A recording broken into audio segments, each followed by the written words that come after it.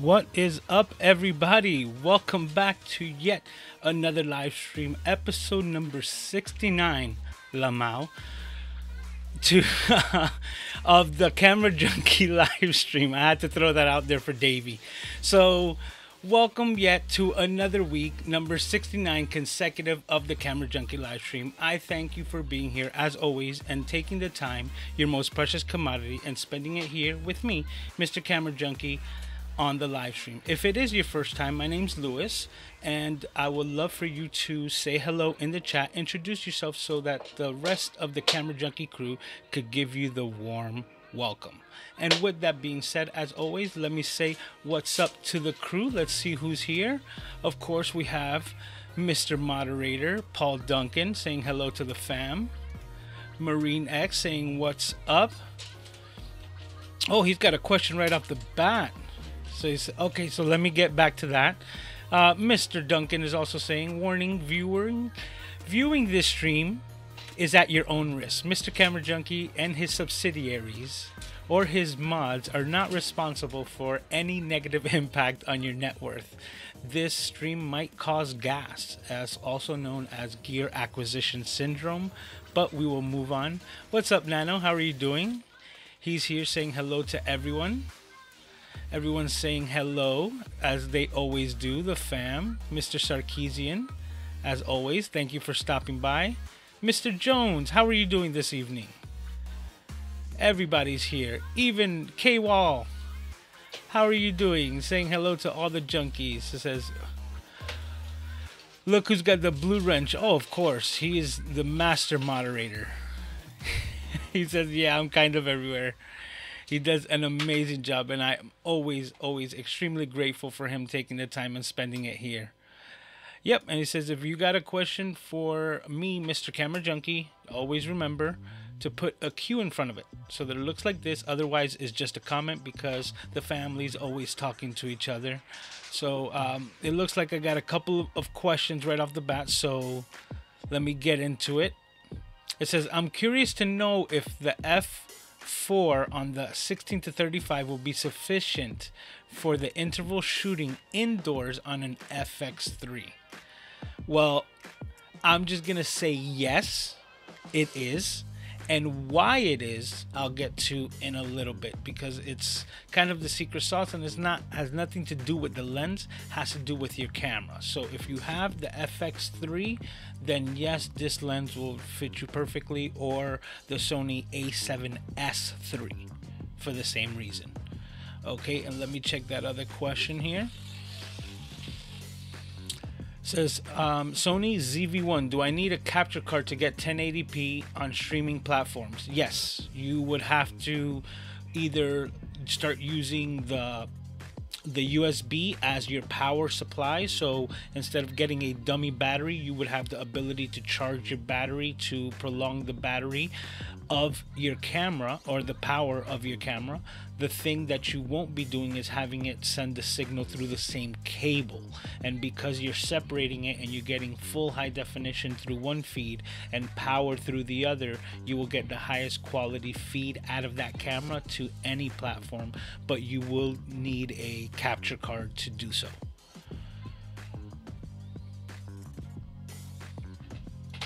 Okay, so yes, with that being said, okay, that's right off the bat. Let's get into it.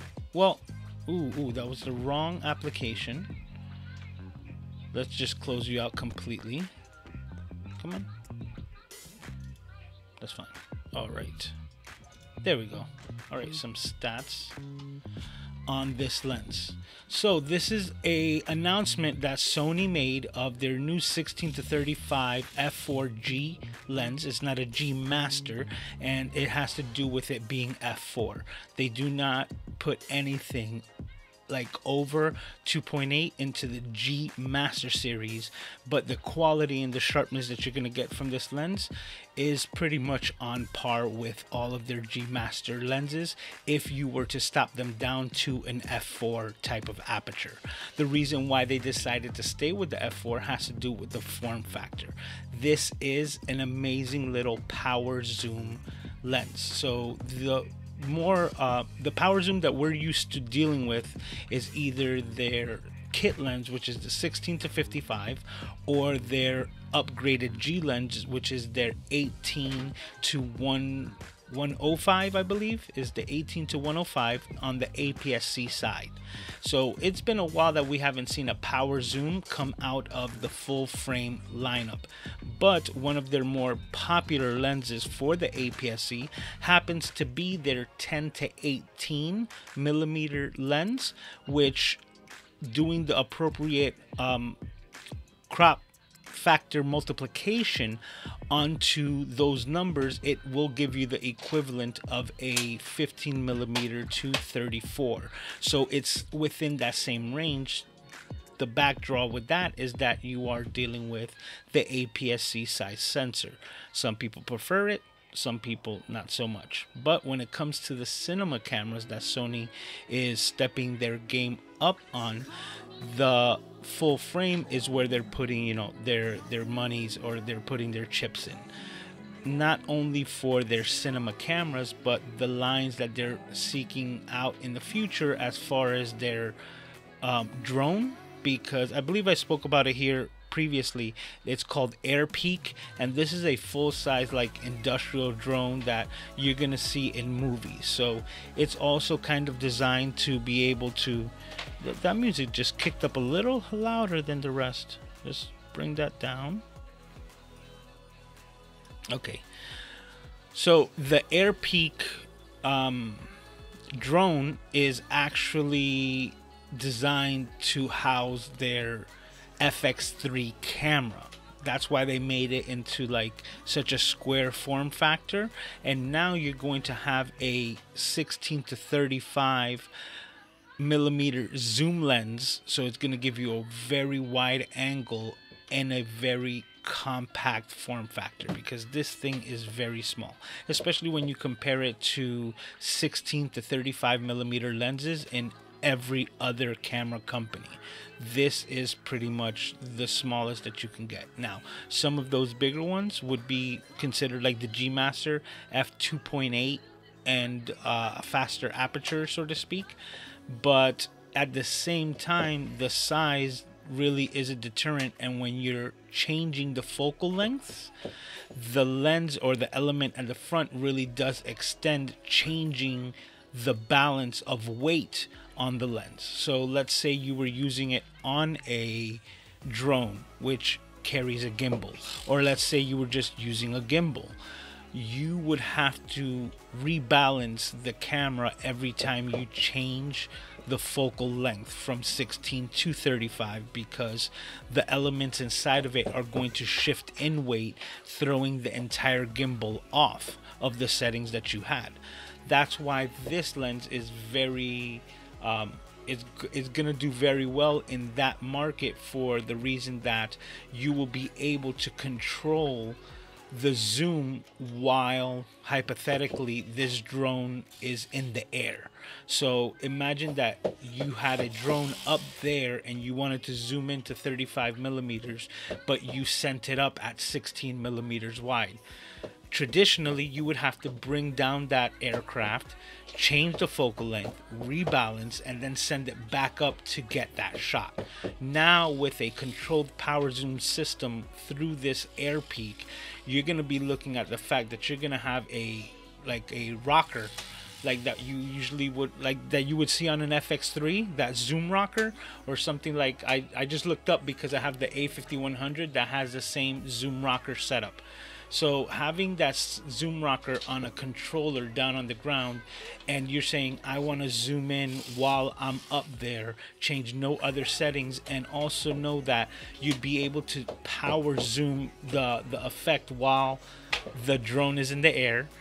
Also know that you're not going to lose balance and stability, because all of the elements have been designed to stay within the lens itself, so it never changes sizes so that it would lose balance on a gimbal. This is a variety of advantages that you can have with this lens. Some people might complain that it's not fast enough as far as aperture goes, being that it is an f4, but in all sincerity, when it comes to people who are vlogging that this might be suitable for and want a wide aperture lens on a full frame camera, but don't want it to be as big as the lenses were before, will definitely go to this. And just like that 10 to 18, it is stuck on an f4 aperture, and it's designed so that it can have all these other capabilities. Power zoom would not have been an option if this lens would have been any bit like faster as far as the aperture goes, because you wouldn't be able to fit all of the electronics that you have inside of it with the elements that you need to move around. On top of that, this has those XD linear motors inside of the lens, so all of the elements are going to be, you know, moving extremely fast, being that it's going to keep up with Sony's latest and greatest autofocus. So this lens is going to give you a field of range view from 107 degrees to 62. So that's kind of like how wide you can go to how zoomed in you can do it. And like I said, if hypothetically you had it up in the air on a drone, you wouldn't have to bring it down to be able to utilize that capability. So these are the things that, you know, when you hear about lens reviews, you're not hearing, because you're hearing about them in the case scenario of a YouTuber or a vlogger. But these lenses are designed to cater to a wide assortment of applications, including cinema. So now, it's something that I also had mentioned before. The FX3 is considered to be Sony's cinema camera, but all of Sony's other cinema cameras don't carry IBIS, which is the in-body stabilization. That's why, to me, it's still more towards the hybrid side, because when it comes to real cinema and it comes to, what would I say, stabilization, they're gonna do it most likely in post. Like the Sony FX6 camera that has gyro stabilization, allowing you to get gimbal-like movements or gimbal-like stabilization in your movements when you're shooting your footage, all in post. So having the sensor move for a cinema camera, to me, was not like the biggest thing. But I also have to stand corrected, because I happened to speak with I believe it was Raphael Ludwig, and I asked him, what would you have preferred as a cinematographer, which he is in the professional realm? Would you prefer like variable ND inside of your camera, or the IBIS? And he was like, I'll throw a filter on front of my lens, I want the IBIS. And I was like, well, that's where I stand corrected, right? So in his use case scenario, he definitely prefers that in the FX3. Me, you know, from when they announced that camera, I thought that they would have been, if they would have put the variable ND instead of the IBIS, would have lent it more towards the cinema line. But I digress, because at the end of the day, this camera is actually one of the secret sauces when it comes to this lens in particular. And now this is where I'm going to answer the question about, is it sufficient for interval shooting with the FX3? And yes, even though it's an f4, and f4 is not the greatest for indoor, first off, if you have enough light, you can handle it. But second, if you still want to get like a low light capability out of it, that's where the secret sauce is, in the camera itself. And this is because the Sony a7S III and the FX3 both have dual native ISOs. Now, to get a little nerdy and try to explain this, the ISO is the sensitivity of your sensor. You're always going to try to keep your ISO as low as possible, because when you have less light, the sensor now has to compensate, and you start pumping up the ISO on your camera.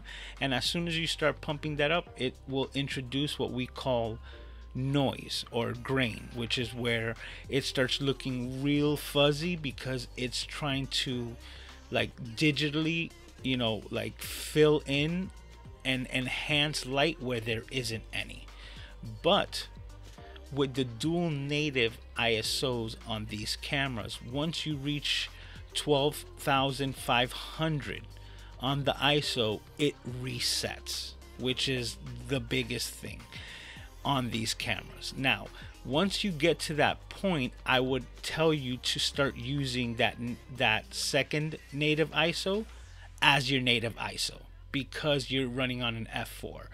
But using the 12,500 is going to get you an extremely clean image.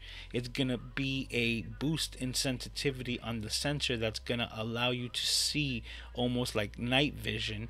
And even though you're at f4, if you keep it wide open, you should still be able to use that outdoors in low light, because of how incredible the sensor is at that ISO on both of those cameras. It's well known that it's got that like dual native ISO, so I would definitely tell you start running it at the 12,500, where it starts cleaning up again away from noise.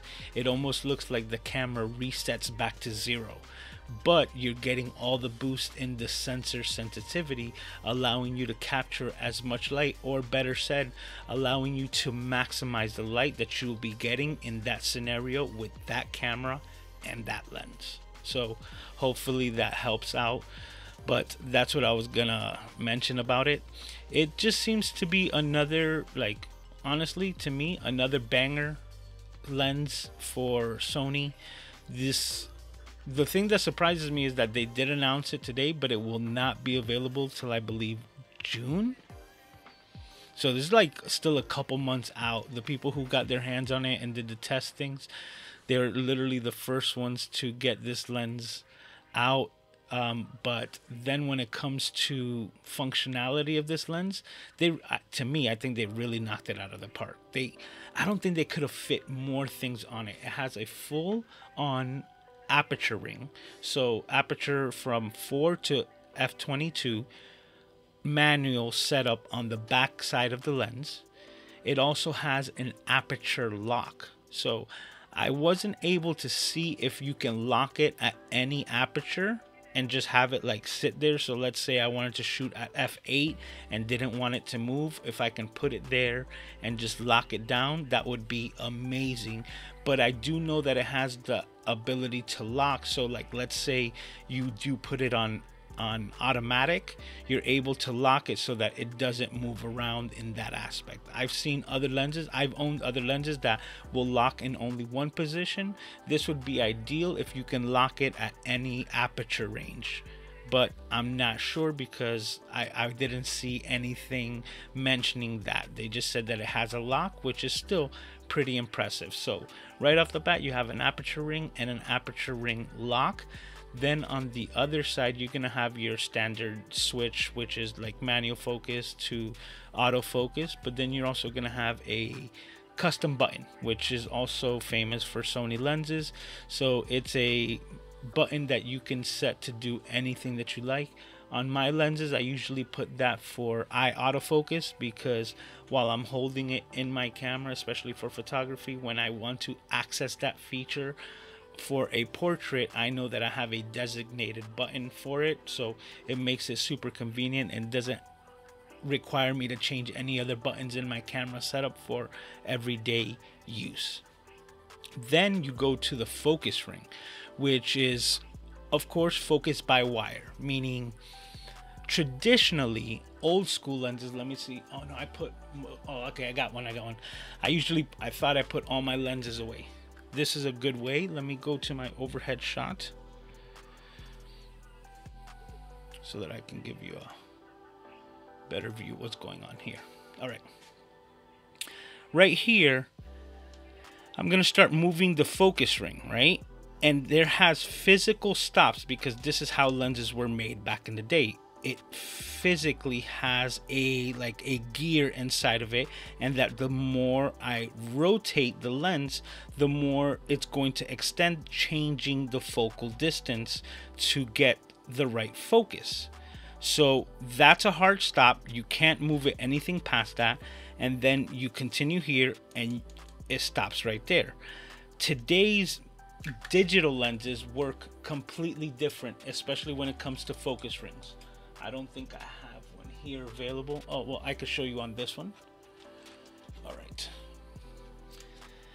This is a very small lens, right? But still, it's still going to show the same purpose. This focus ring right here, as you can see, is just going to spin on into infinity. This is what we call focus by wire, meaning that there's a bunch of like little linear lines, kind of like a Morse code, and there's a sensor in there that's basically telling the elements electronically to move forward and back depending on how I rotate this once it's electrified and it has power. But when it's off like this, like I said, it just moves into infinity, and it does nothing with the actual lens because there's nothing physically attaching the focus ring to the elements inside. It's all done electronically. That's what we call focus by wire. The reason why people prefer the older style or hard stops on a focus compared to focus by wire is because every movement in focus is going to be identical, because it is a scale that is just linear. When it comes to the focus by wire and the electronic systems, if you spin it fast, you're going to get a much faster focus pull. If you spin it slow, it's going to vary. And if you do not have like a robotic type arm, which I don't think any of us do, and you can exactly match the exact force of rotation and speed every single time that you go to do a focus pull in like videography, you're going to get a different type of movement because of the electronics being read differently, being that, oh, it felt that you spun it a little bit faster this time, so it's gonna push in a little bit faster, compared to the physical like hard stops on an old lens that will definitely give you the same exact focus pull time and time and time again. This is where Sony is trying to like really step up their game. They know that their lenses do not have this physical connection like the old lenses do. They know that they have a focus by wire, but they're trying to put an emphasis, and this is the first lens where I see that they're trying to create a system electronically that responds just like hard stops on these old lenses, which is amazing. On top of their latest camera, the Sony A7 IV, having a feature called focus breathing compensation, which takes any of their standard spherical lenses and basically steps them up to cinema grade, because it is now going to give you the ability to rack focus without having focus breathing, which is why people spend thousands upon thousands of dollars on these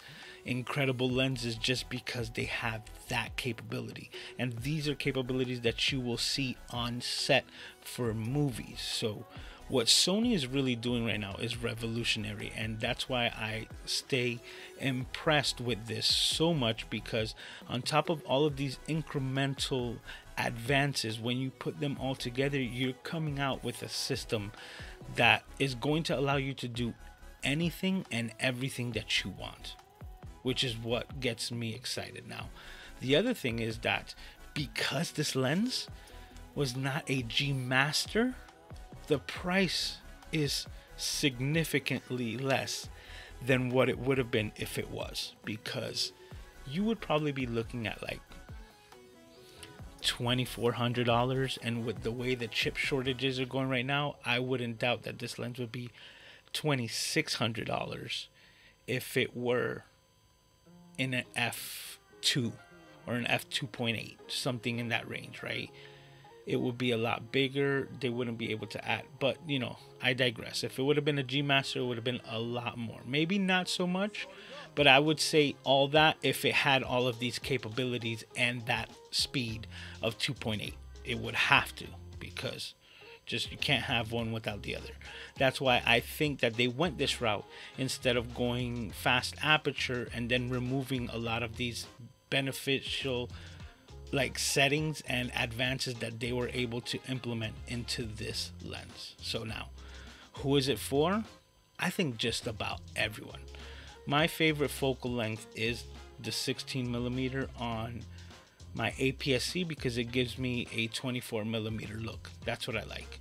I do not like the 10-18 on the APS-C because even though it's a crop factor multiplication thing that we're dealing with, when I go all the way out to 10 to get like a 15 or 16mm look on the APS-C, I personally don't like it. I think it's a bit too fish-eyed, and when I stick the camera out, it makes my arm look like extremely elongated, and that's just something that I don't like the look of when I shoot my footage. So that's my personal preference. And when it comes to this, excuse me,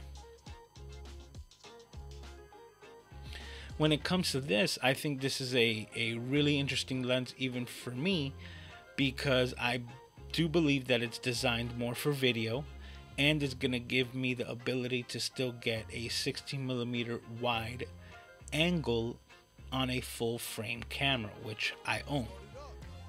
But then if I wanted to use it as a vlogging lens on my APS-C cameras, it's still not so big where that it's going to be like extremely cumbersome, because the length of it is just about the same size as like my 50mm, or just about the same size as my 16mm Sigma that you're looking at right now. This one just lives on my A6100, so there's not that much of a difference, but there's a lot of, you know, a lot of functionality that you can gain out of this lens. Like, I really don't have a need for it, but I know that I'd be able to use it if I did own it. And like I said, it's not a G Master, so it's being sold for like $1,200, I believe, like $19.99,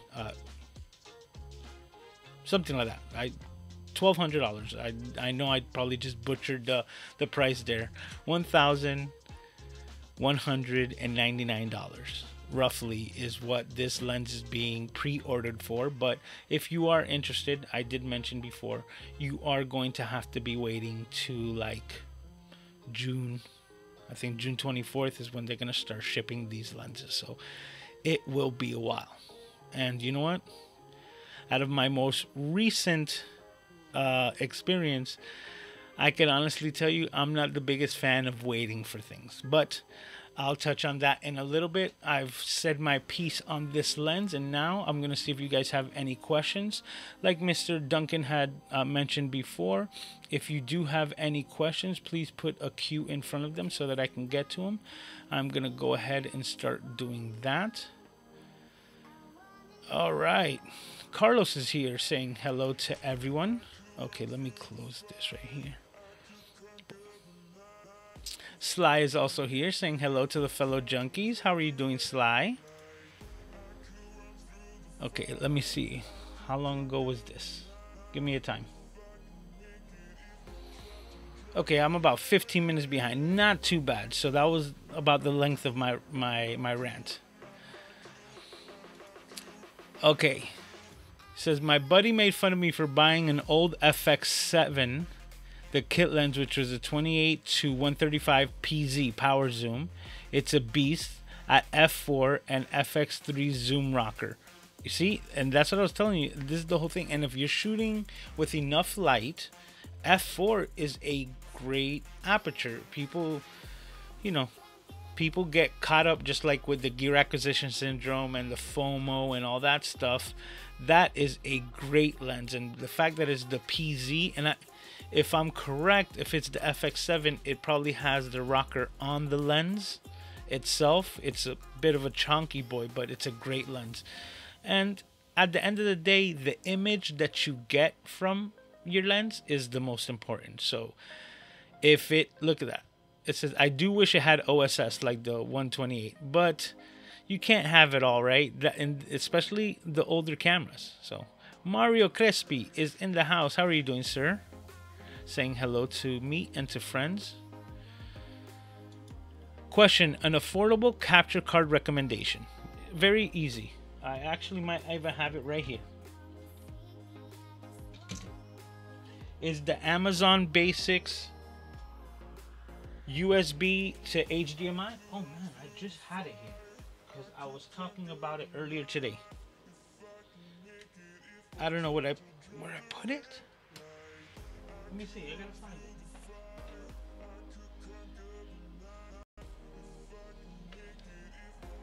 Nope, that's not gonna happen.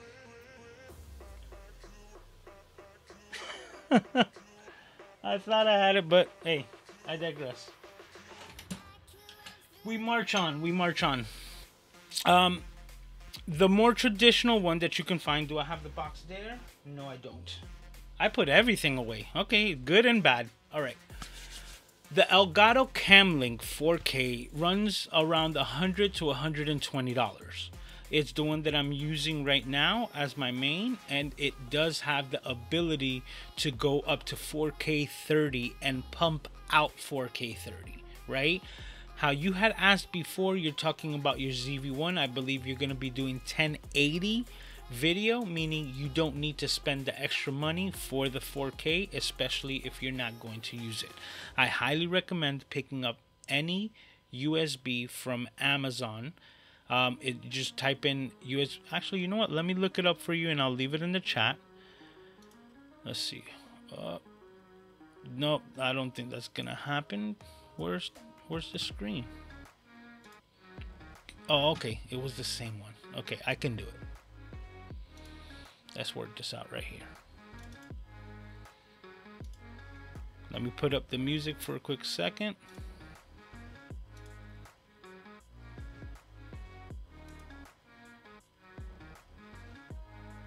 Amazon's asking me to sign in again.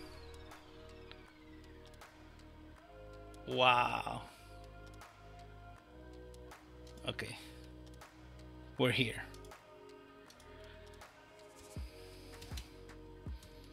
USB 3.0 capture card. $20. Okay. And that's actually, you know what? That one's newer and it looks nice.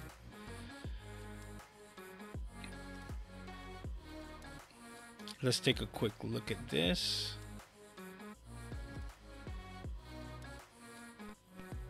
Okay, this one's $17.99.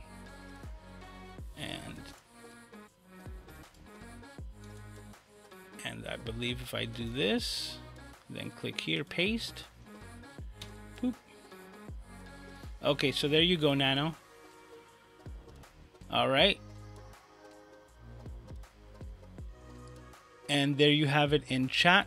This is why I recommend this one. It's a 1080 out card. So no matter, even if you have a 4K signal going into it, it will be able to accept the 4K signal. It just won't be able to pump out a 4K signal to your computer. It will downscale whatever signal you got and send it out at 1080. But because your camera is sending 1080, it's just a perfect match. So you plug that in, $17, and it fixes you right up. Just as long as you do have a USB cable, like an HDMI to a full-size HDMI, and you're set. That's all you're going to need, and it's not going to cost you an arm and a leg. For example, like I said, my main camera here is my Camlink 4K. I wanted that especially for my use case scenario. Whenever I set up any of my other cameras for B-roll, I'm usually shooting it in 4K and wanting to have the full bandwidth and capability to record with Ecamm. Using that is why I was seeking out the Camlink 4K. Prior to that, I was just using my standard USB, and this one right here, this one's connected with a USB card, the same one that I just sent you the link to. This is my iPhone, and it's taking a minute to connect. There we go. This is my iPhone, and then yet this one as well here, and it's tearing on me right now, but that's my computer. I could only do so much. Once I get my new computer in here, I shouldn't have that tearing issue on the line there. But that's also a USB, but like I said, that one doesn't have a USB 3.0 port available, and I'm sending this signal through an adapter. And actually, you know what? I don't know if I can show you, but the camera that I have here is connected to that same USB dongle or capture card from Amazon, but it's going into, oh, it's being blocked. Right here, this is a HDMI converter, so to speak. My HDMI signal is coming out of there. This is going directly into my Thunderbolt port, and it gives me a SD card reader and multiple USB-A. So if you can see right there under my finger, that red cable is my iPhone that you're looking at right now, and the USB connection next to it is this camera. So I am maximizing all of my ports as of right now, and I can't wait to get my new my new computer with more I/O to be able to better address all of this. But we're gonna go back to it. So there we go. Oh, I appreciate it, Paul. Yes, if you do want to help me out, you could always buy me some coffee. The caffeine is very, very helpful. Sammy Superstar is in the house. Oh, they're staying up there. Let's go. Okay, they're stacking on top of each other. This is what I wanted to say. What's up, Sammy? How are you doing? I just wanted to congratulate you on a great event. I also want to thank you for letting me be a part of it. It was a lot of fun. Learned a lot, both sharing and educating myself. So it was a great learning experience, and I just want to thank you again. You did a really, really good job. Oh, and he says, thank you for speaking last night. I didn't even see that one, but it was my pleasure. Okay, he corrected me, so it wasn't 12,500, it's 12,800. But that's what I'll tell you. Yo, just start using 12,800 as like ISO 100. If you're going outdoors, and just start there, because it's gonna be the cleanest that you're gonna get your ISO outdoors in low light. That's just where you need to start. It's almost like, that's why I find that camera so intriguing, because it's like carrying two cameras. It's like having a regular camera and an extremely incredible low light camera, right? And just instead of switching a mode, you just switch that ISO, lock it in there, do not let it be variable. Start there, adjust your settings accordingly, and you'll be getting some really good image. Tom Beasy is in the house. How are you doing, sir? Welcome. Always a pleasure to have you here. Says Mommy Guide Inc. Hi, first time on the live chat. Well, thank you for saying hi. Thank you for not lurking around and introducing yourself. Welcome to the Camera Junkie live stream. It's a pleasure to have you here. And you see, automatically you got the welcome from the master moderator, Paul Duncan. Oh, I appreciate it. Well, that's part of my replay squad. But also, just like I've mentioned before, if you do have any questions, whether I did cover them and you just still want to know, just put a Q in front of it and I'll be happy to help. Louis Lazuka is in the house, saying hi, Luis. And well, we're just checking in. Says, I'm tempting you to join the Sony family. I think you're doing good already. I think you're fine. And that's the whole thing. You see, exactly, 1,200. $11.99 to pre-order at a camera store near you. Yeah, but that's what, talking about the pre-order. One thing that I did pre-order was my new computer. I was saving up for the MacBook Pro, and I waited on the Apple event that happened on the 8th, and when it did, the computer that I didn't know I needed showed up, and I was like, this is perfect for me. So I took the same budget that I had for my laptop to upgrade and put it into a desktop, because I was basically going to use the laptop as a desktop replacement, just needing that little bit of power for my current workflow. And I was able to like more than double up the amount of performance that I was going to get in the laptop with the same amount of budget by getting the Mac Studio. But that's where I said it was pre-ordered. And because I did adjust, like the memory and the RAM to get it to the specifications that I wanted, they put a waiting list on it, like, okay, well, we're gonna start sending them out on the 18th, but you're gonna get yours later afterwards. And I was like, it's fine. But to see everyone just like pop open their new like computers and everything, and I'm just sitting here like waiting, I'm like, ooh, I didn't think it was gonna be tough, but it's not that easy. So I don't know if I'd want to pre-order a lens that's gonna like make me wait for this lens, like stalking the UPS man for like 2 months. I don't know about that. That's what I'm saying, like, because I'm over here just waiting for Apple emails to just let me know when they're gonna be shipping me my computer. I'm just hypothetically I should be getting it Tuesday. I'm really excited. It's just gonna be a game changer. But let me remind you, if you haven't already, to please make sure that you hit the like button. There we go. And do that for me. It's highly appreciated. It goes a long way. It says, I appreciate the very detailed way that you explain stuff. Thank you. I was talking about this earlier today in the Gold members group with Doc Rock. It's I try to explain things like if I was speaking to my mother, right?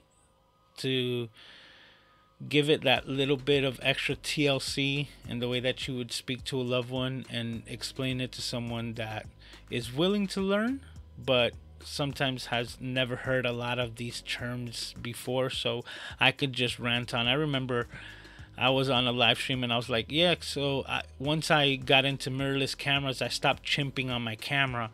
And they had never heard that. They were like, chimping? What is chimping? And for those of you who have never heard this term before, I'm going to grab another camera. DSLR cameras. Oh, we're over here. DSLR cameras. These are not mirrorless because they allow the light to go right through the optics into the lens. So right now I can see my entire setup through the lens just because I took off the lens cap. The thing is, after every photo that you would take, right, as soon as you would do it, you would take the camera off of your face and right away start revising that image. The revision of the image is what what was labeled in the photography world as chimping. You're checking your exposure, you're checking your shutter speed, motion blur, making sure that it's in focus, a lot of those details. And because the image that you would record on your camera was different than what you're seeing through your optics because of the way that your eye works. So let's say you're in low light environment and your camera can't handle that, but your eyes have already adapted to the environment. Once you put your eye through this, your eye is seeing more than what your camera would be able to pick up. So even though you see people through the viewfinder and you're like, oh, it's not, the moonlight looks great, and then you click on the shutter and you're gonna get a completely underexposed image because your camera does not have the type of range that your eyes do. That's the entire process of learning photography, and that simple little thing is something that I can just ease by over a simple term like chimping and have somebody like lost in a loop just because I try to explain a very complex thing with a word that's been used in the industry for years. Does that capture card output 1080 upscaled? I believe it could, Lewis. I believe it could. I'm not sure because there's no settings on the capture cards themselves. So I could be wrong, but there is a possibility that if your camera cannot provide 1080p and you connect a 720p connection to it, it's not going to automatically like pump out 1080. It will recognize the 720 and then come for the card itself to make sure that it's digitizing that signal so that you can use it. But at the end of the day, if you're getting 720p, right, high definition, that's a much better quality signal that you can get from like a lot of other cameras, whether it be webcams, so on and so forth. He goes, that's exactly what I have. That's funny. Question says, when you get your new Mac Studio, will you downgrade your M1 Mac Mini as a dedicated live stream computer? I was thinking about that exactly, like just having that, but there is certain aspects that benefit me to putting my live stream on my new Mac Studio, for the reason that I do everything here. And this little issue that I was having here with the cables disconnecting and my iPhone not showing up had to do that it's sharing a connection port. So I would like to remove the additional ports out of this setup like this, and then add that to the studio, because each camera will now have the ability to get its own dedicated line with its own little dedicated card, so that it can get the highest signal. And I have 4 cameras, but I am really pushing it to the max. To tell you the truth, the biggest thing for me to get the studio is not even about the live stream, and that's just being all sincere. It has to do with my editing workflow. Like, I've noticed that once I get into files and I'm editing them, and I'm into like 45 minutes to an hour of like the actual file. So right now I'm editing, I'm repurposing live streams through my edits, and as I'm chopping them down, the actual live stream file, like my own, could be an hour and a half, 2 hours. So having that 2-hour timeline sitting on my editing process, it starts working fine until I get into edits past like 45 minutes. Once I'm reaching that 45-minute mark, I've added so many edits to that file that they're really starting to pile up, and it's starting to like slow down my computer. And I'm even noticing the latency that I'm getting on my mouse cursor, from like I want to cut the file here and then chop it up to here, and as I'm scrolling the mouse, I'm getting latency, however you want to put it. So that's why I knew that my biggest, like the biggest negative, which is not really a negative, I bought it this way, is that the Mac Mini only has 8 gigs of RAM. So the fact that this computer is still able to hold up these edits with only 8 gigs of RAM is what allowed me to know that if I had 16 or 32, I would be in a very good position. What I was able to do was jump from 32 to 64. So now I'm getting my new computer with 64 gigs of RAM, which was the most important for me when it comes to editing these larger files and adding like special effects to them, lower thirds, color grades, all of the things that would be memory hungry as far as the RAM goes. And now I have 64. So where I have 8 and I was potentially getting my new MacBook computer with 32, which would have been 4 times, I am now 8 timing that, if I did the math correctly. And now I'm going all the way to 64 gigs on a much faster processor. So my editing workflows should be like butter, right? And that's what I'm hoping for, and I'm really ecstatic. I know it's going to do it, because if this one's already handling the workload as is, the new push for more content that I'm going to be producing is why I need this machine as well. So I'm really excited. But the way that I go through computers, this is gonna be in my possession for probably like the next 8 to 10 years, because that's just how often I upgrade my computers. Because the next one will be my MacBook Pro, which I'm gonna hold off now, because of how I have this new studio. I don't have to like change that one out so fast, and I'm going to have options. Either the new M2 series is gonna come out, which I might jump on that, but if not, as soon as that series comes out, if I don't see anything that really, tickles my fancy, right, for lack of a better word, if I don't see anything that really entices me to get into that new setup, then what I'm going to do is go right back to the machines that are available now, the M1 series, maybe the MacBook Air, which I'm very comfortable with the design, and will only reduce in price because a new set of computers with new processors have hit the market. So it's all on the up and up for me. I'm really excited, but I actually think that I was gonna dedicate this more to my YouTube videos and my YouTube renders. So keep all of the business stuff on the studio and run my live streams, because it is going to be my everyday computer as well, right? The other thing that could possibly like slow down my computer is having like 100 Chrome tabs open, which I do all the time. Right? I have 100, like Mr. Moderator knows. Oh, look at this. You see all of this waiting and lagging because it's switching off and it's disconnecting on my iPhone. These are the things that I want to stop with the new computer. But Mr. Moderator knows that there's certain times that you could be at 2 live streams at the same time.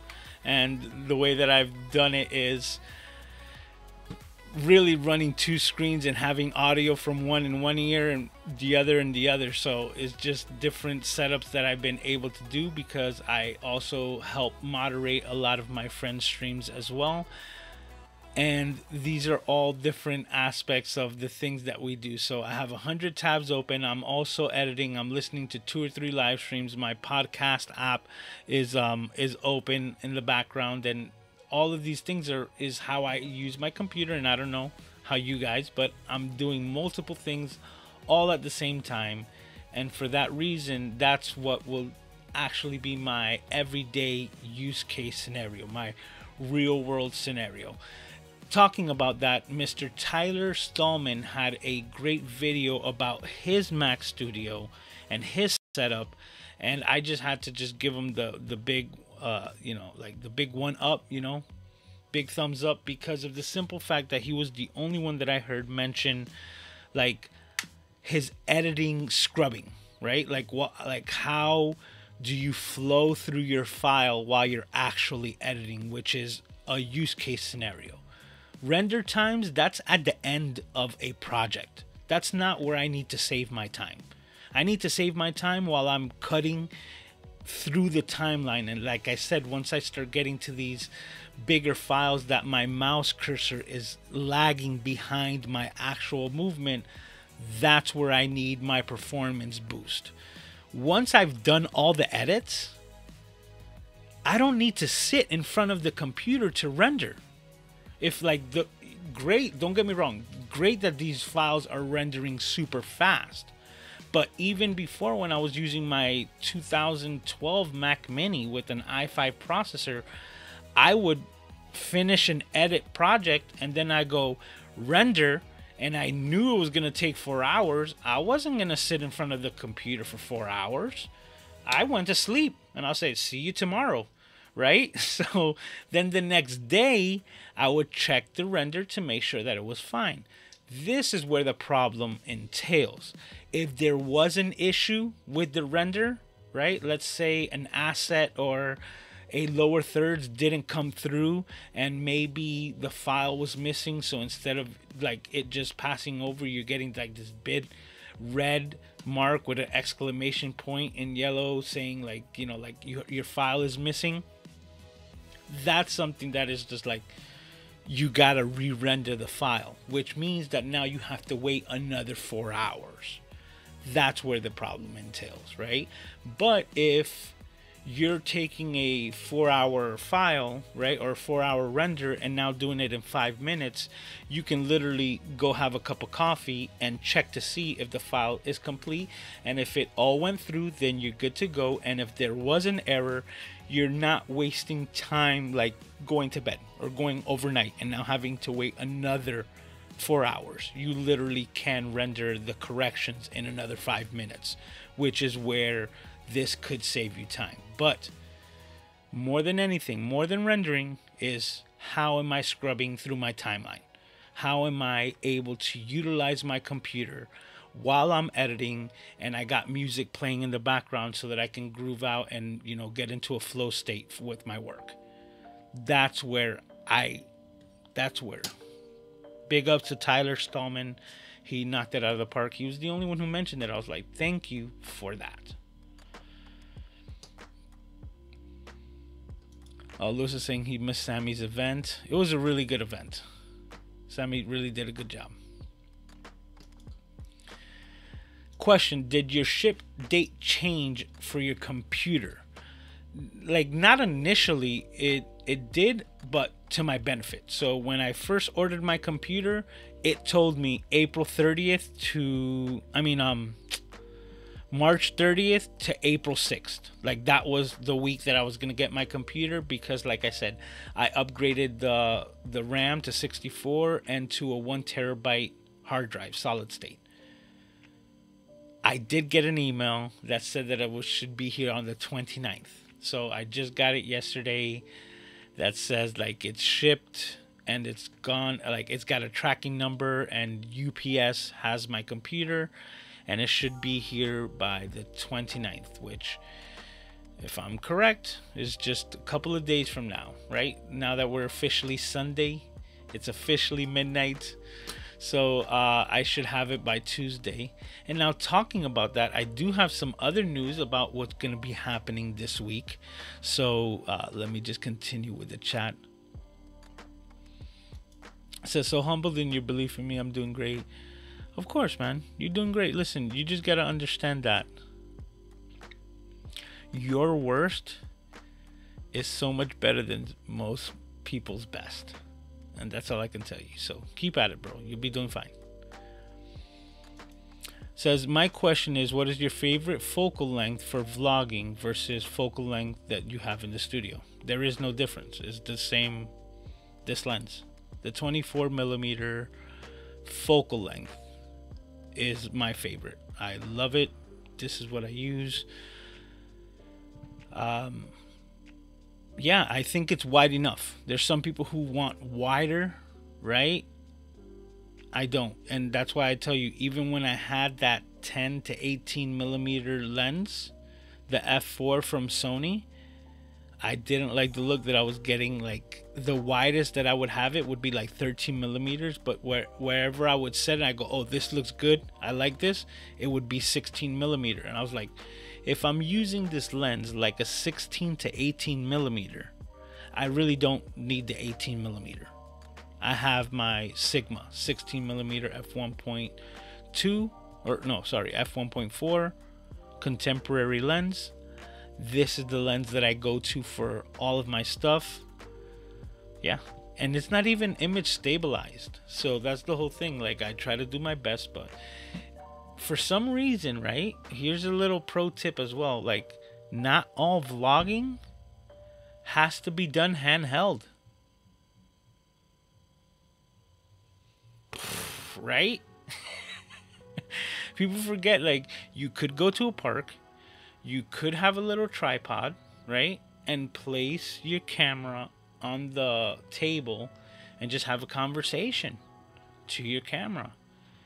And that requires zero stabilization. It's just like, how are you utilizing your camera, right? That's the biggest thing. So you can use anything for vlogging. And then if you really think about that, you can use even 30 millimeters, because if you're gonna place the camera on a tripod, you could even put it a step further behind. You know, it's not in your hand. Just as long as you have good audio, that's what's most important. Because I've mentioned it here before, bad audio is unwatchable.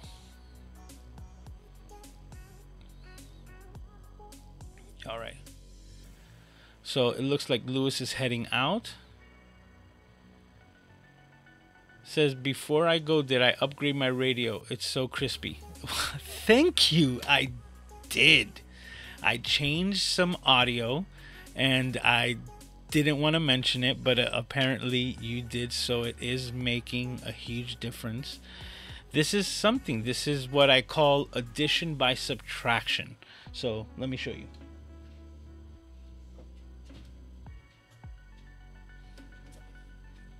Oh, we're over here. This is my channel strip, my DBX 286S. This has everything in it.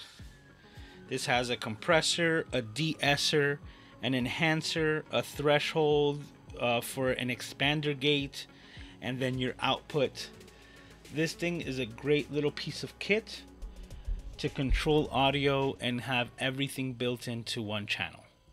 But having so many loops, trying to fix not the best microphones or not the best audio system, especially with my setup, because as you can see right here, right now I'm using the PodTrack P4, and this has been the reason why the audio is so crispy, because I was also able to make my own microphone, and that's what last week's subject was about. So this is a microphone that I was able to make, and I was getting such good sound out of it that I was like, okay, this is incredible. And I was using it directly to my Zoom and bypassing this piece of kit, because this was prior to my Zoom PodTrack P4. So because this was my best piece of audio kit prior to me getting this, that's where I had all my microphones connected, and then I was using this to just control all of my music and sound effects and different things like that. I never ended up leaving this on. Let me see this. Go to settings, and we move this from 2 minutes to never, so this never shuts off. Okay, so now we have my soundboard here, and I used to send that through here. I also had the music that you're listening to right now in the background coming in through here. So this was just controlling all of my audio with the mixing. Because of new updates on Ecamm, I've been able to better control my audio and my music and mix it better through the program itself. So that eliminated that channel. So now channel 3, I have it muted, no longer needed. Channel 1, which is my backup microphone at the moment, which is my Rode Podcaster, Rode Pod Mic, not Podcaster. Okay, so many names and terms. That was the microphone that I was using into this system, but for some reason it was giving me a hiss. So it was just earlier today that I was talking with Doc, and he was telling me like, hey, I'm getting a line bleed or something like that, and I was like, I need to fix this. I just started tearing everything out, and I said, I'm only gonna leave what's working. And right now this microphone has 0 processing. That's why I'm so marveled with this microphone and the way it sounds right now. There's nothing. It is the microphone, the capsule, direct. See, yellow cable, right? You see it hanging here, coming directly into the console. Channel 2, set to 5, 5 on the out, and that's it. Just sounds so good. So thank you for that. I appreciate it. And if you missed it, check out this week's video, where I am actually putting together and editing the video of me putting this microphone together. But last week's live stream was when I mentioned this microphone. So thank you. How do I get audio this crispy? Make your own microphone. The video will be out soon. Same thing happened to my Mac Studio. I upgraded to 32 GPU. Great with multicam over 24 GPU and 2 terabytes. I expect mine on Monday. Congratulations. Cool, man. Tina is here. She's saying hello. Well, welcome, Tina. Thank you for stopping by. Welcome to the live stream. I've started repurposing my live streams into podcasts and hopefully into 3 to 5 minuters. Oh, nice. And she's also saying hello to Tina. Says 3 to 5 minute video demos. Yes, that's another thing. Oh, let me make sure it comes out. 3 to 5 minute videos for demos. I'm trying to do the same thing. I'm editing videos for my client, but I haven't gotten around to repurposing the videos for myself. But what I have been doing is cataloging everything. If you don't know, I use Ecamm. It's what allows me to do this entire process that you're seeing here, from the scrolling text to the comments on the screen. Everything that you see here is powered with Ecamm. And because of it and the ability that it's given me, it's allowed me to progress a lot of these things as well. So one of the major things that it does is that it records my own live stream to my computer, right? So after I finish the live stream, I will have a high definition, high quality, like lossless file of everything that I've done tonight on my hard drive, and it will have everything separated. So it will have my microphone feed separated, the music separated, and the video files separated, so that I am able to mix it to my heart's content in post. And if there was ever a part where maybe the music was too loud on the live stream, even though that's the way it's baked in to YouTube, because that's the way YouTube is recording it, I still have the ability to fix it in post when I get those actual files in my hands. So those are just another reason why Ecamm is just the bomb. Yeah, just a bomb. Is this your regular stream schedule? Yes. Every Saturday night at 11 p.m. Eastern is the Camera Junkie live stream. This is episode number 69, and next week will be 70 consecutive weeks without skipping a beat. So you can just mark it on your calendar, Saturday nights, 11 p.m., Club Camera Junkie. She says Epoch Cam. Yes, Epoch Cam for that camera, but the cable and the connection is why it's like lagging. Says 100 tabs open. Wow. Not really 100, but sometimes it gets up there because I also have categories. So let me explain. If I'm working on something in particular and I'm researching something, I will literally have a Chrome window that's open with those tabs and whatever it is that I'm researching, and I will actually minimize that because I also have multiple like Gmail accounts. So each one of these browsers corresponds to a different Gmail account. So then I have one that I do research from, like my Mr. Fix-It, which is my iPhone repair business that I'm slowly, bringing to a halt.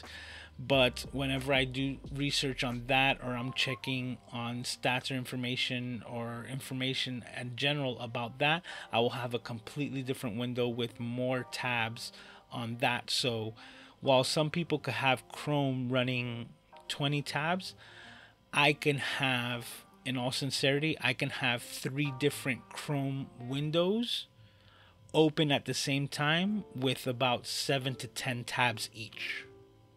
Easily. But that's also me always just trying to learn. I'm always feeding myself. I'm trying to, I don't watch a lot of things. I listen to a lot of things, and then when something piques my interest, I will then focus my attention to what they're showing on screen and probably rewatch it a couple of times until it sinks in. Says for multiple things at the same time, the amount of cores are important. Absolutely. And also the memory, because the cores is one thing, but these are all like single core tasks. So no matter how many tabs you have, what really determines the factor is your unified memory in this case. So the way that these Mac computers work is that whenever their unified memory gets filled up, it starts using the onboard SSD as additional RAM, and it starts compressing it, which is what bogs everything down. Right now, I do start getting, high pressure on my memory because I'm asking it to do so many things at once, and it's just not being able to handle the bandwidth of what I'm requiring it to do. So I will run this machine, and it's running anywhere from 4 to 6 gigs of memory that's being dumped into the SSD. So I was saying, okay, if it has 8 gigs and it's utilizing an extra 6 gigs through my everyday use, then I think 16 gigs would do fine. But to kind of future proof myself, let me get the 32. That's why I had that in my cart until the studio showed up, and for the same price I was able to get 64 with 1 terabyte and a max chip. Because that's the other thing, I'm going from, and this is once again nerd alert, I'm going nerdy, going from a 10 core 14 core GPU, right? So a 10 core CPU, 14 core GPU, which is still substantial upgrade from my 8 core CPU and 8 core GPU that I'm using in the Mini right now. That was the entry level CPU that I was going to be getting.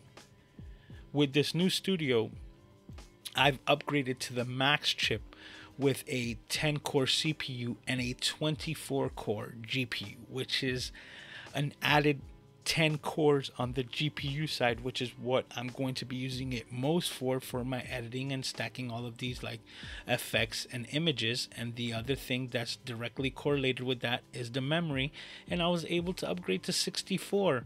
So depending on everyone's use case scenario, in mine this was like a no-brainer, and I was like, click send please, and that's why I just can't wait. Then the fact that it's also the same exact form factor, that it's just going to look like a chunkier version of the computer that I have already, is just fits perfectly, because I myself am just a chunkier version of myself when I was 20 years old. Right? We're all just chunkier, more efficient versions of our previous selves. Okay, sounds like me. I don't really care how long the exports take exactly. Just, you got it. You said it right. And that's the whole thing. Like, they're great, right? Because I've even experienced the additional like export times on the Mini. Like, let's say it's a 5-minute video that I've just edited for my YouTube. I go to export that video, it's done in less than a coffee break, right? It's almost like real time or faster. So I can get a 3-minute export because of the simple fact of what is my final product, and 9 times out of 10 I'm exporting it to MP4. So it's not like I'm asking the computer to make a really heavy or intensive codec for my final product at the end of the day.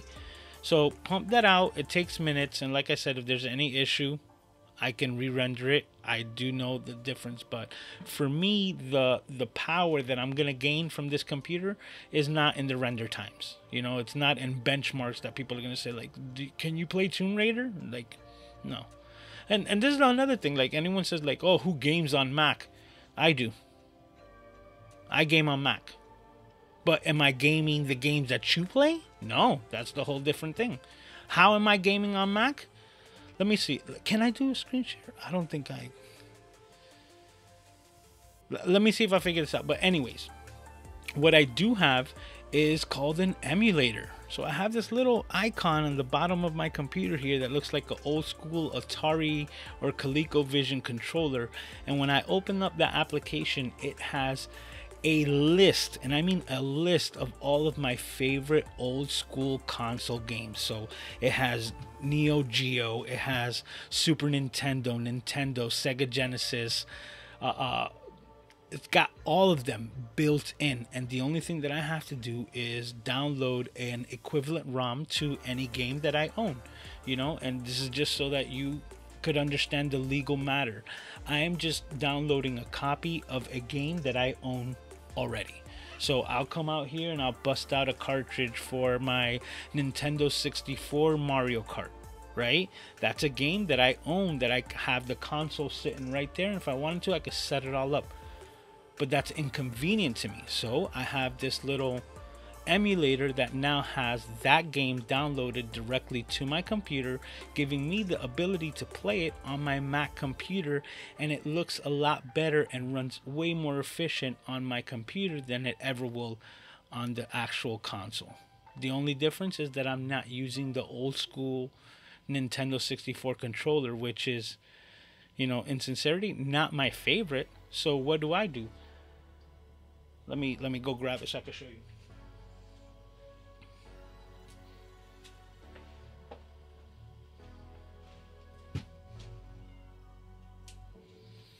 So I have this guy right here. This is my Steel Series controller. It connects and is designed for iOS devices. This one, actually, the charging port is the lightning cable. So I charge it with the same cable that I would use for my iPhone. And it's connected Bluetooth. So I connect it to it, and whenever I feel like playing an old school game, and I really mean like an old school game, like what games would I play? The games that I played when I was a kid. Like, you're talking about Pokemon. Pokemon is not a graphic intensive game. But if I ever want to feel nostalgic, I'll throw that on there and kill an hour, and it'll be like, that was fun. You know, just brings you back to the old school days. So it just depends. So who games on Mac? I do, but I emulate. So there you go. Says I would vlog with either Sony 16 to 55 f2.8. That one's a great lens, but on my A6600. Great combination. And for those of you who don't know, the reason why that's a great combination is because Sony's 16 to 55 G lens f2.8 is not image stabilized. So all the little jitters that we were just talking about vlogging, if you do want to do it handheld, okay, will be present when you use this lens on all cameras that Sony has in their APS-C line, except the A6500 and the A6600. Both of those cameras have image stabilization, or as Sony calls it, steady shot, inside of that camera. So it now becomes a image stabilized system when you're using that lens with the 65 or the 6600. So the Zeiss 16 to 35 f4 OSS on my FX3, which I prefer. Oh, you see? And that's the 16. That's the Zeiss. And you know what? I this is the funny thing. Like, I find that funny because I've heard so many like bad reviews about that lens, right? The 16 to 35, the Zeiss, and I've heard the same thing of my 24 to 70, the Zeiss. It's an f4 image stabilized, or OSS, optically stabilized, and it gives me great images. And when people are saying like, yeah, but when I want to shoot landscapes and I want that edge to edge sharpness, there's a little fuzziness on the edge, I'm like, okay, that's for that use case scenario, but that doesn't make it a bad lens. It just doesn't. So at the end of the day, it's your use case scenario. I found that these lenses actually work very well. I bought that lens with the thought of selling it, right? I bought it, you know, as like a kit. I got a good deal, and then I just started parting everything off so that I can make my money back, right? Gotta think smart. Lenses I bought in the kit that I already owned. I had 2 of them, didn't need 2 of them, so I sold them off again. But this one, I didn't really think that I was gonna keep at all. I had all plans, all intent to sell this lens, and then I just started using it more and more and more. And then the next thing you know, I'm like, no, you know what? I'm gonna sell my other kit lens, and I ended up making less money out of the transaction. But I was very happy with the final results because I'm very happy with that lens. It says, looking forward to that. Make your own mic. Yeah, this microphone that you're listening to right now, that you're seeing here, I made from scratch. The video will be coming out either Wednesday or Thursday. I'm finishing it up right now. I wanted to have it finished for this week, but I did make a the event for Sammy. That was something that was important to me. He had asked me a long time ago, and I knew that I was just, there's no way I could miss that. So all of my energies and efforts were set up for that. That was very successful, and I'm just very happy that it all went well, because it did go well. So it says, wow, really? Epoch Cam could do all that? No, Ecamm can do all that. Epoch Cam, just to be clear, let's see where we're at here. Epoch Cam is what I'm using to connect this camera. This is the only camera that's not using an HDMI, because this is my iPhone X or XR. Yeah, it's an iPhone XR. So I'm just using like the wide lens, and I have it hanging from above to give kind of like this overhead shot. This one is my A5100, actually Marga's, and I gotta send it out to her. So I gotta replace this camera soon, because this is an image, this setup right here, this is something that I need to have in my life all the time. So this is my second A6100. This is my 30mm on the Sigma, and this is the Sigma 16mm on the same, or on another but same A6100. Let me see here. There we go. That was a bit of a slow song, so I just skipped it to the next one. This one should be much better. Says perfect, cause it's 11 a.m. Sunday here in the Philippines. I believe that's what that is. Oh, highly appreciated. Thank you, and let me be the first to welcome you to the Camera Junkie crew. Melanie, how are you doing? Says, hi everyone, I'm late. You're not late. You made it on time. I'm the one who's late. Says 70 weeks. That's incredible. Thank you, sir. I appreciate it. I am so happy to help, and whenever you have a question, feel free to reach out to me. So did I get the base model M1? I did. When I bought the M Mini, right? The Mac Mini M1, I literally bought the entry level just to see if it will work for me. You know, everyone was saying like, oh, it's such an upgrade. I was like, let's see, because like I said, I also have a very, very big and powerful PC right here that has 64 gigs RAM, dual 1080 GX or GT cards. This thing is a beast, right? But I wanted to see, like, can this little $600 machine outbeat it? And I do say 600 for the pro tip. I bought my Mac Mini M1 from the refurbished side of Apple. So it wasn't even a brand new one. Somebody returned it because I guess they didn't feel it was enough for them. And then I bought it for like $100 less than that. I paid $589 instead of $699. So a little bit over $100 off. And tax in total, I think I paid $630 for it. It came in the same exact box as a traditional Mac Mini, and the only difference was that printed on top of it literally said refurbished. Like if it was a stigma that they wanted to put on the box. I'm like, I don't care. Once it's on my desk, nobody can tell the difference. And it's outperformed two Mac Minis that I had together, and I stopped using both of those computers entirely, and now I've been doing everything on this one.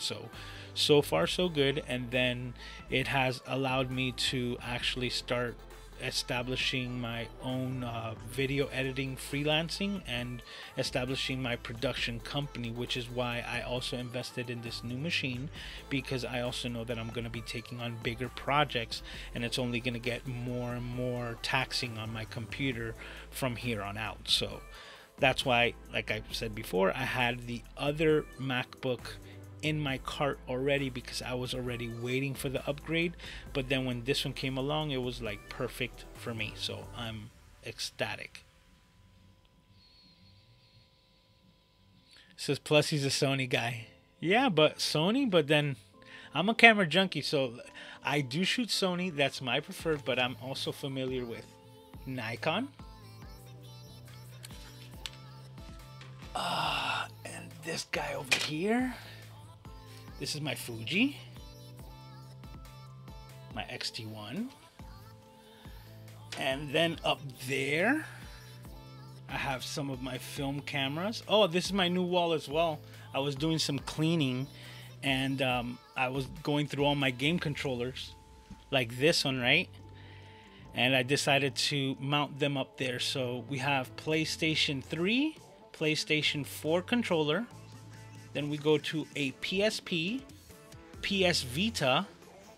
This one underneath it there, I'm doing a pretty good job with this. Okay, this one that I'm pointing at right here, this is another one of these Steel Series controllers, right? The same brand, but that's the Android version. So that's like the Windows version via USB. And then that one right there, that is an Xbox 360, and underneath it is an Xbox One, the original Series One, not the One S or One X or anything, just my old Xbox Series One. So, and then that thing right here, you know what? I never mentioned that to you guys. Let me show you this.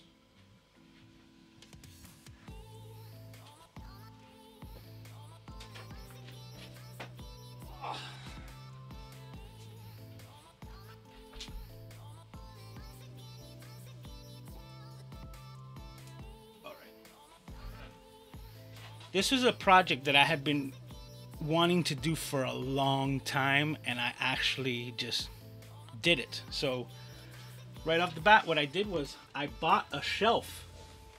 So you see, I bought a shelf. This is a $10 shelf from Walmart.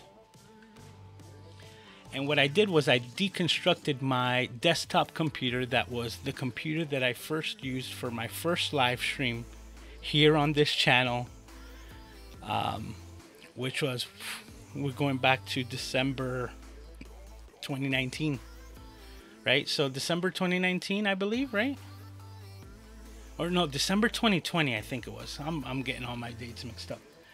But this was my first desktop computer, and I reconstructed it and put it there working. So on top we have my motherboard with my XFX R7700 series, my Ghost.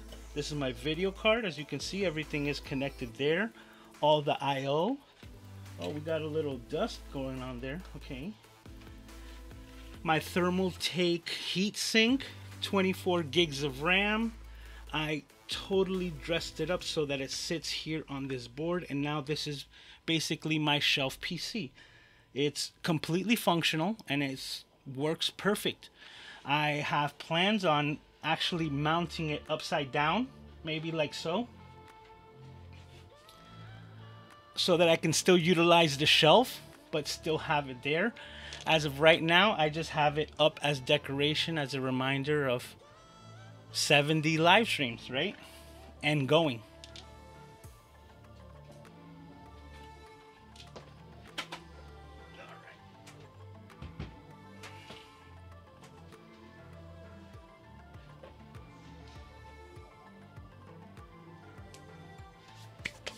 Yep. All right. So that's that. And then this spot right here, right? This spot, that's for my plaque. But that's in the future. That's after I get plaqued. It says, thanks for your time and tips. Happy to help. It says, I am chunkier. Not sure about the more efficient part. I love it. All right, so we got people saying hello. John stopped in. He's saying hello. Late, but he's checking in. Thank you for stopping by, John.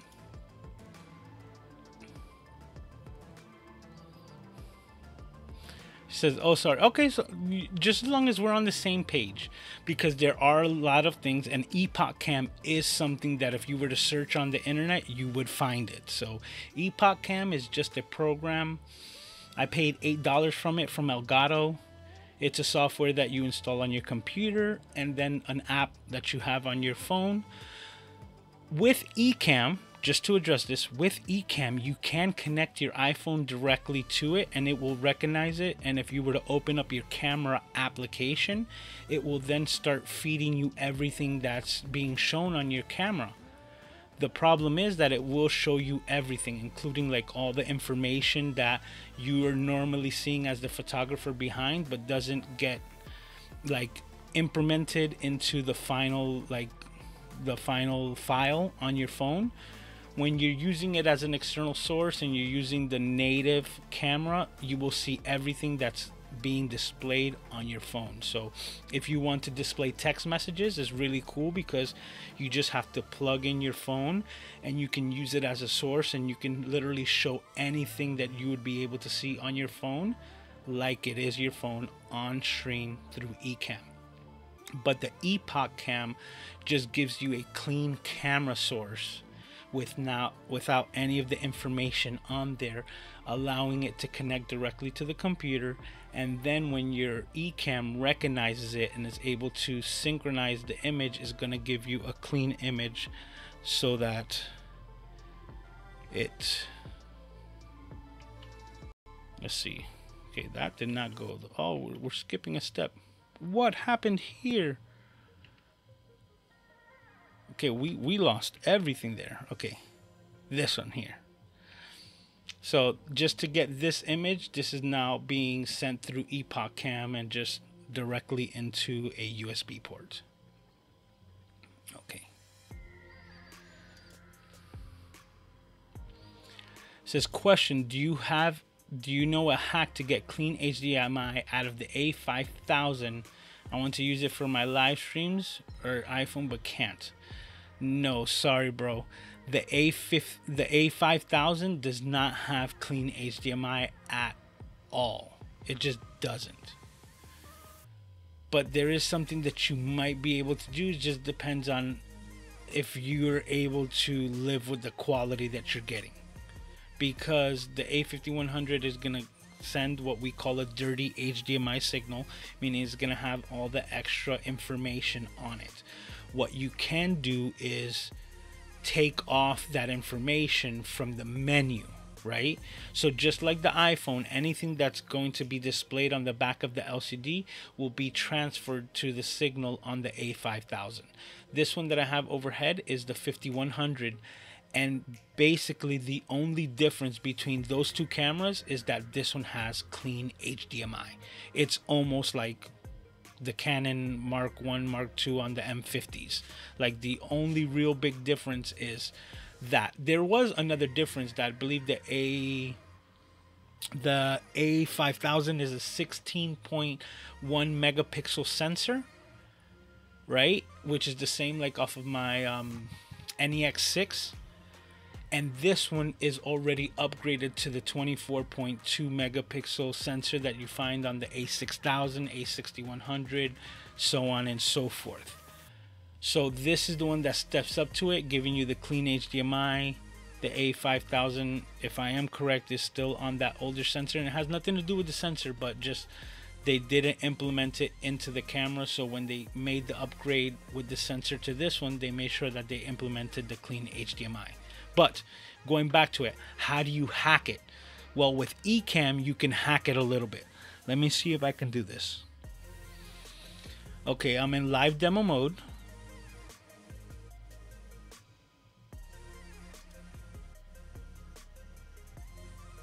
No. We're going to install later. Hopefully you guys can hear me fine. I don't know why it was asking me that, but I digress. We're going to continue. You should be seeing what I'm seeing. This is what we can do. So let me go here. Okay, I'm on my overhead, so now I could adjust this camera and you can still see it. You're seeing everything that I'm seeing on my screen, but you're able to see me within the shot as well. What we're gonna do here is we're gonna go into the camera settings, and you're gonna click on this little guy right here. So you see I'm on the USB video. You're gonna click on zoom and pan. Oh, I have it locked right now, so it's not gonna allow me to, but I'm still showing you what you would need to do. So you would click on zoom and pan, and you would zoom in a little bit, right, to crop in on your actual image. It will degrade the quality of the video, right, on the A5000, but it will allow you to like section off a portion of the image that doesn't have anything written on there. The other thing is to actually maximize the amount of space that you have before you apply this crop here, so to speak, in post. What you would do is you would actually just set it up in the menu settings, and you just go into display and you just turn off all information. So like if you were using the camera and you wanted to use it for video or for photography, make sure that you have everything turned off, which is available through the camera. There's going to be certain things that just will never remove from the image, and that's where I would go into the zoom feature here in Ecamm and just like crop that out. You know, like let's say there was something funky popping out from the bottom, right? That's just something that was just like written here, or better said right here, right? Something written right here that you couldn't get out. You would literally just crop in and zoom that part out, and then you're getting the cleanest signal that you can with the gear that you own already. Oh, Kevin made it. So I'm late. Yeah, we're getting close to 2 hours. He's saying, yep, made it before the end. Thank you for stopping by, Kevin. I really do appreciate it. I do hope that you enjoyed your meal with, I believe it was your sister-in-law that was stopping by. So I really do hope that you had a great night. And the boss man is saying, make sure that you hit the like button. Please do that if you haven't done so already. I really do appreciate it. Okay. It says, got you on the zoom in pan. I will have to give my to dedicate a cam link because it runs through my Ecamm Mini. Yes, that's what you would have to do, definitely. But it's an A5000, so you don't need to get a cam link. Just like I was speaking to Nano before, it's not even going to provide a 4K signal out. The most would be 1080, so you can get a less expensive Amazon USB capture card for around $20 to get you the same exact like results. If you want to match color, then I would tell you, yes, go ahead and get the cam link, but it's usually about $100 more than the other one. And with Ecamm in the same settings with the pan and zoom, you could adjust your color temperatures.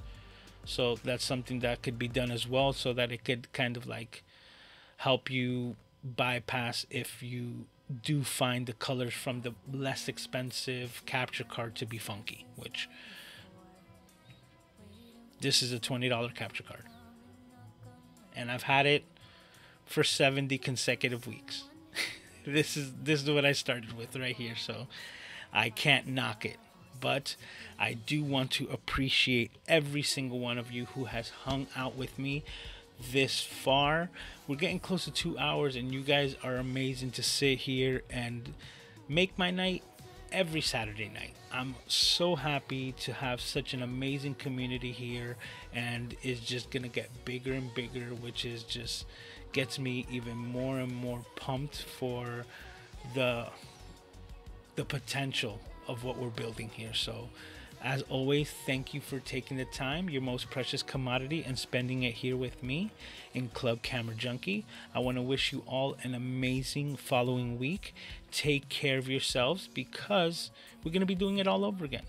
Next week, we're going to be doing it same time, same place, and we're going to have a lot of fun. Oh, there was so many things. Aiden, what's going on, Papi? Aiden's literally calling it quits for me, but there's so many things. This Wednesday, I'm like trying. Look, there's still Cities Gaw. I didn't even do this.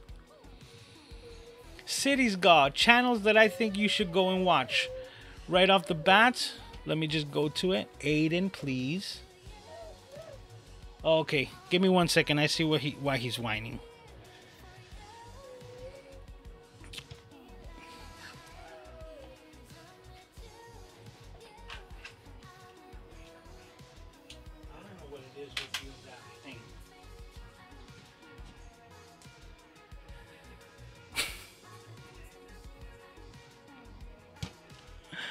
Okay, Cities Gaw, channels that I think you should go and watch.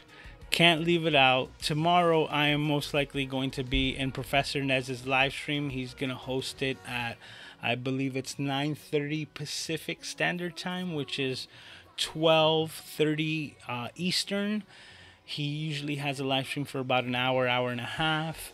He helps you learn how to monetize on the platform YouTube. So if you're a content creator who's looking to figure out different ways to monetize before you're ever admitted into the YouTube partner program, like different things like you're seeing right here, the Buy Me a Coffee, is just a lot of different avenues and ways that you can help yourself continue in the creative journey by giving your family, your crew, your people the ability to bless you in that way. So Professor Nez also, he helps you with a lot of like mental help.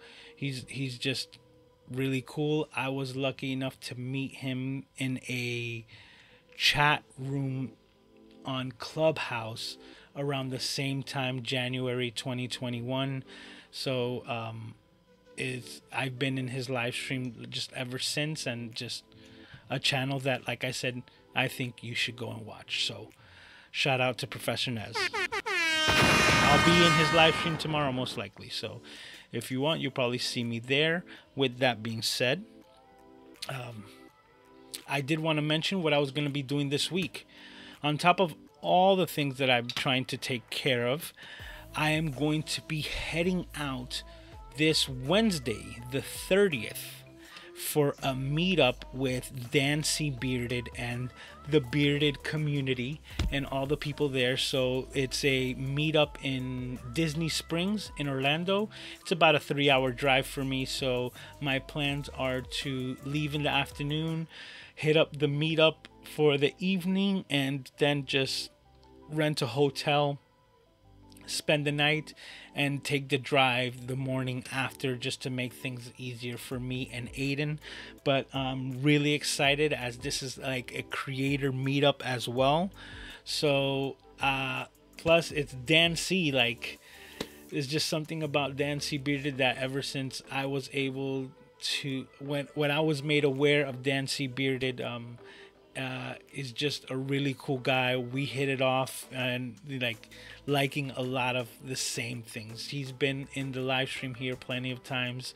You guys have seen him. So just a really, really cool guy, and I'm like super excited to be able to meet him in person, including the mayor, his wife, and a lot of other people within that community, which are also just another group of like really, really great individuals. That's why I absolutely love this platform. So I'm excited for that.